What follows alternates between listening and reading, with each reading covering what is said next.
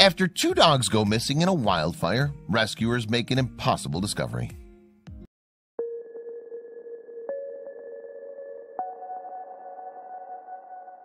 But before we start, please make sure to subscribe to Did You Know and hit the bell so you never miss an upload from us. Also, leave a like right now. In November 2018, the most destructive wildfire in California history ripped through the Golden State, decimating everything in its path. The blaze, known as the Camp Fire, destroyed 153,336 acres of land and caused between $7.5 and $10 billion in damages. The Camp Fire was also the deadliest in the state's history and the 6th deadliest U.S. wildfire overall.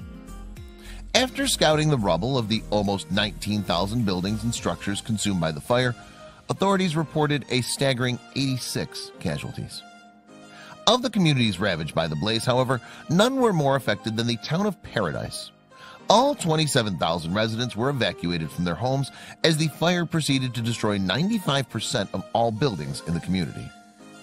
During the mad dash to escape the flames, the citizens of Paradise had little time to gather their possessions.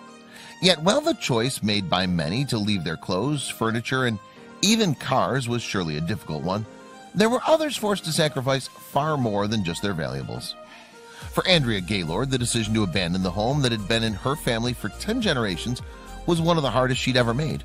But even as she watched as the century-old home went up in flames, something else made her heart ache more. As the campfire made its way through Paradise, Andrea's guard dogs, Madison and Miguel, had taken off and vanished without a trace. Though she and her husband had searched tirelessly for their beloved pets, the encroaching blaze forced the couple to flee, leaving the fate of the dogs unknown. Andrea and her husband fled to a nearby shelter, where, alongside hundreds of other evacuees, they waited for the fire to be extinguished. All the while, thoughts of Madison and Miguel never left their mind. Finally, after 17 days of non-stop firefighting, the raging campfire blaze was contained.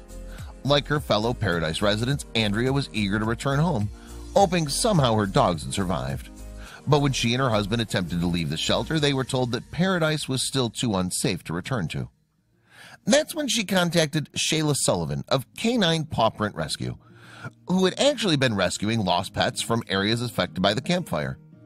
After learning the situation, Shayla vowed to do whatever she could to reunite Andrea with Madison and Miguel.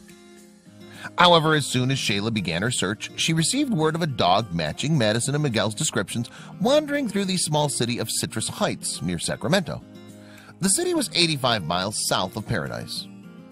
Shayla drove down there, and when she arrived, she was stunned to find the dog described to her was, in fact, Miguel. Unbelievably, the dog had traveled from Andrea's home in Paradise and had been picked up by another local rescue organization. Andrea was overjoyed when she heard the news about Miguel, but Shayla wasn't satisfied with finding just one of the 2 pooches, and so, loading up her car once more, Shayla headed to Paradise. The roads were barely navigable as Shayla made her way through the once vibrant town, a graveyard of charred homes and vehicles peering out from her beneath the ashes of the burnt treetops. Forget dogs for a second. With so much destruction, was it possible anything could have survived out here? Upon reaching Andrea's burned-down property, however, Shayla got her answer. As she surveyed the scorched earth, Shayla noticed movement in the pile of rubble that was once the 100-year-old home. She approached, her heart beating wildly. It was Madison. Apparently, the faithful dog had returned after the fire had been extinguished and was now sitting watch at his former home.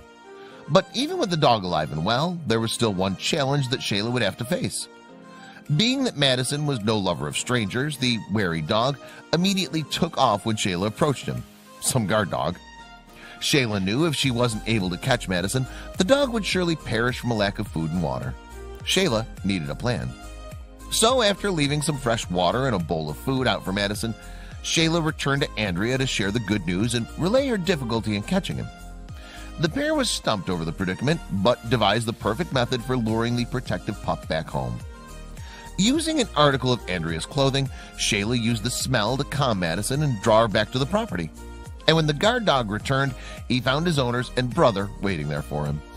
The cheerful reunion was marked by excited licks and yelps from Madison, who was then fed a hefty bag of his favorite treat, Wheat Thins. Even in the face of catastrophe, Madison stayed loyal to his family and protected the home at all costs. In all the destruction, the loyalty was not lost on Andrea. "You're the best dog," she told Madison through joyful tears. The best. Meanwhile, workers turned their attention to restoring paradise. Some looked to Chile for possible next steps. See, in January 2017, towering flames swept across the south-central region of Chile. The fires, fueled by historically high temperatures and a long drought, turned vineyards, forests, and homes to ash. Despite heroic efforts by firefighters, the flames only grew. Chilean President Michelle Bachelet declared the state of emergency. "We have never seen something of this size," she said, "never in Chile's history." In February, with the help of foreign aid from 12 countries, including Japan, the United States, and Russia, Chile corralled and controlled the fires. The destruction, though, was almost inconceivable. Nearly 1,500 homes fell to the fire that ate up 1,433,000 acres of drought-dry forests and claimed 11 lives in the El Maule region. Charred trees were all that remained in an ecosystem once teeming with animal life. But in the wake of the fires, Francisca Torres, shown here, who ran an environmental NGO called PIWOS, and her sister undertook the impossible task of rejuvenating the forests. She enlisted some curious help to get the job done. You see, Francesca knew that even with human replanting efforts, it would take decades to restore the charred forests. With her border collies, Summer, Olivia, and Das, however, she hoped to speed the process up.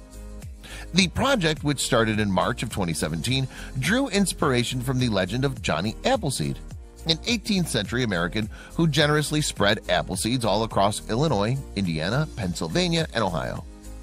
Francesca and her sister's recreation of the American legend didn't feature a pioneer and a nurseryman. However, instead, her 3 border collies wore special backpacks, all with the seeds of native trees. Then she sent them off running into the charred forests.